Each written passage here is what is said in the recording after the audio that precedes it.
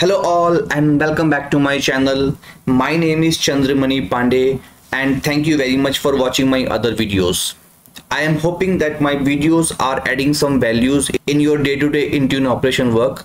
Please consider subscribing my channel. By subscribing you will get access to new videos as soon as they are uploaded, and it's a great way to stay up to date with my content and support me at the same time.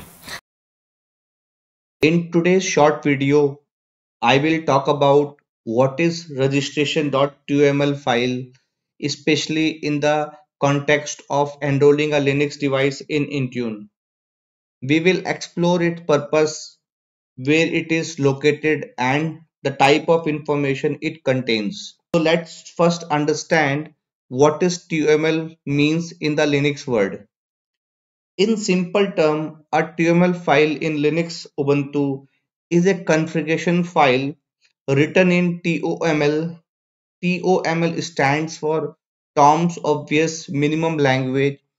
It is similar to other configuration file like JSON, .config or plist, and are designed to be easy for both human and machine to read and write.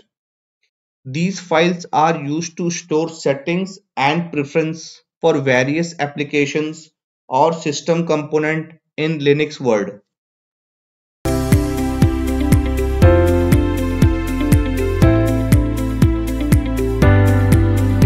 Before we begin, if you are enjoying the content, please subscribe for more. Now you can see that on my test machine, Microsoft Edge browser as well as the Microsoft Intune application are already installed, and if you don't know how to install these applications, you can refer my Linux management using Intune playlist, and I will also provide the link in the description section. Now if I open the terminal and access the location, and location is /config /intune /registration.toml file, we can see that it is saying that no such file or directory present on the device. And if you want to access the same file using GUI, you can open the disk, and then from here you can access the home folder, and within home folder we have a folder called config, and we can see that in that folder we don't have any Intune file, we don't have any configuration file related to Intune. So now what we are going to do, we are going to start the enrollment of Linux device in Intune. So to do this, we have to click on the sign in, and then we have to provide the username and password.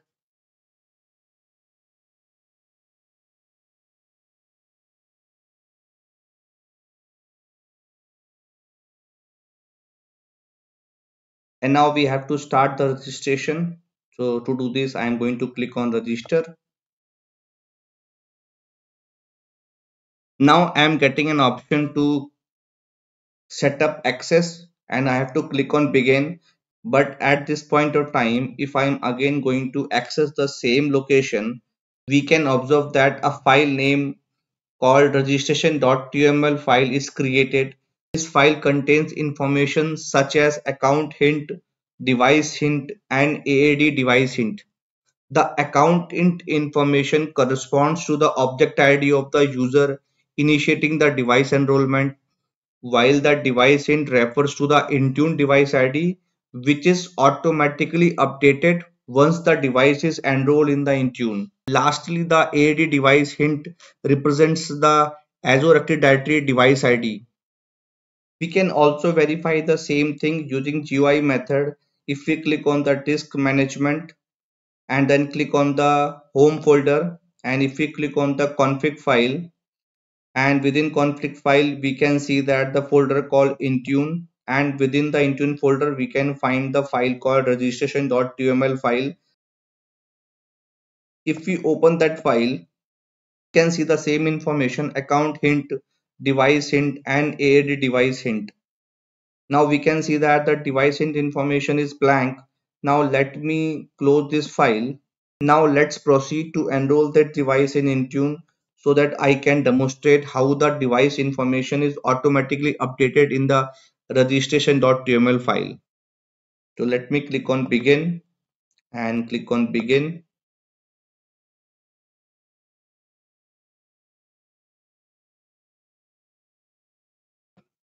Now we can see that device is enrolled in the Intune portal and it is started checking the compliance status.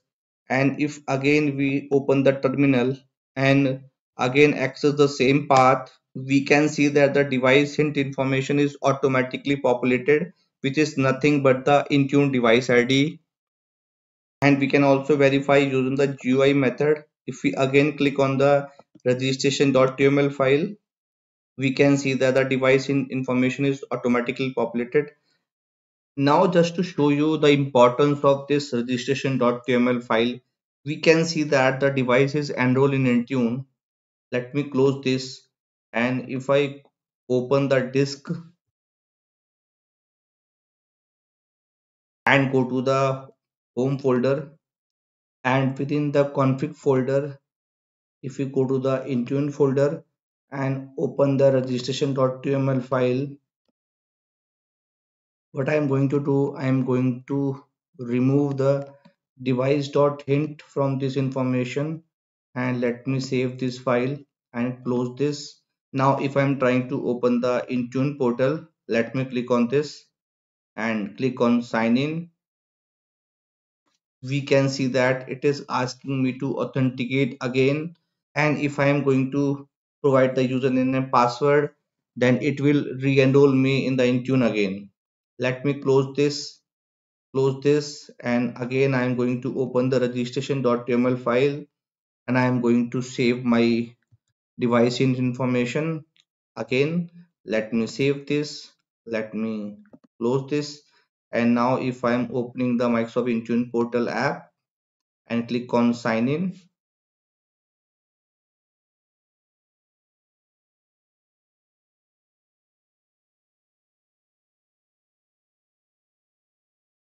we can see that it automatically fetches the information, and we can see that now it is checking the information.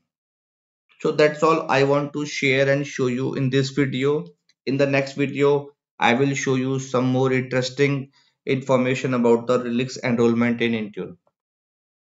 I hope this is an informative video for you. Thank you very much for watching this video.